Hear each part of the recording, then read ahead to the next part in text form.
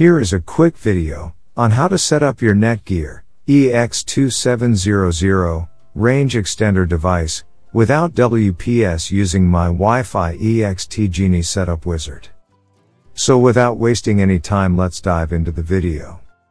The first thing that you will need to do is take out your range extender from the box and plug it into an AC vault outlet.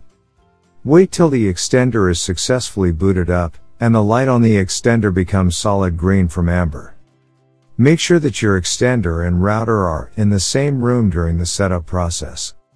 Once it's turned solid green, we can now head toward our laptop and begin configuring our Netgear Range Extender EX2700. You can use any browser you like, such as Internet Explorer, Chrome, Safari, Opera Mini. It's time to open your preferred web browser. Go to mywifiext.net if on Windows device or mywifiext.local if on Apple device. In case using an Android device, go to 92.168.1.250. A screen appears in front of you, and now click on the new extender setup that leads you to a new page, where you will need to create a new account in order to install your extender, and this page is called the Netgear Genie Smart Wizard. Now fill in all the necessary details such as a valid email address, password, and once you are done, click on the next button. Now you have two choices, as you can either set up your range extender device as a range extender or as an access point. We are going to click on the range extender, and then it will scan for the available networks and give you a list of all the networks available.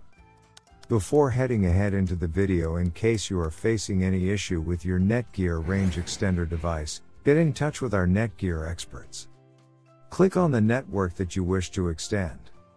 In my case, it's Netgear router, and then it would ask you for the password of your network, and all you will need to do is fill in the password of your existing network. And click on the next.